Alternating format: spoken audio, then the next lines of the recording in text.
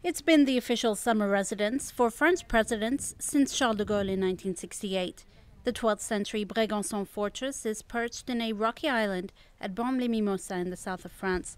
It comes complete with a dozen rooms, a helipad, a vast garden, a private beach, and a presidential office fit for a president.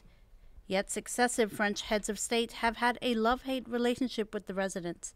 A towering Charles de Gaulle found the bed too small and hated the mosquitoes. Jacques Chirac looks thrilled, but he once said he got bored there. He was also snapped naked on his balcony in 2001 by paparazzi.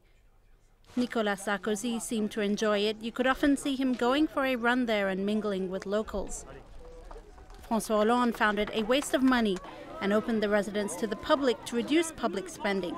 Then, Emmanuel Macron controversially installed a €35,000 above-ground pool.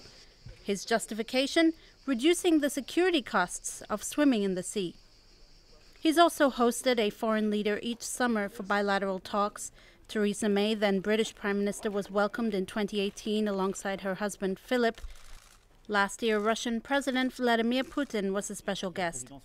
Angela Merkel becomes the second German chancellor to visit after Helmut Kohl in 1985.